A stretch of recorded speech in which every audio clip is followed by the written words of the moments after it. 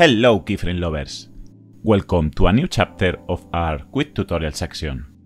Today, I will show you the best text animation presets in After Effects.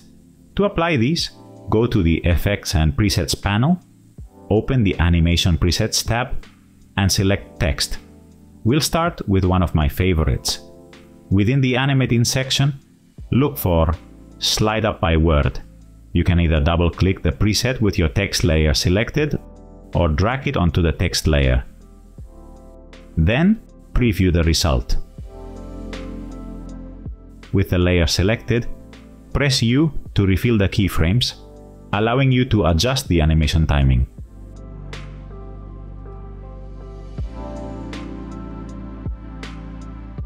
For the second animation, open the Blur tab and apply Blur Glitch,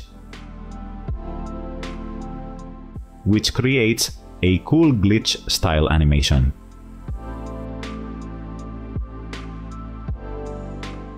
For the third, return to Animate In and apply Decoder Fade In.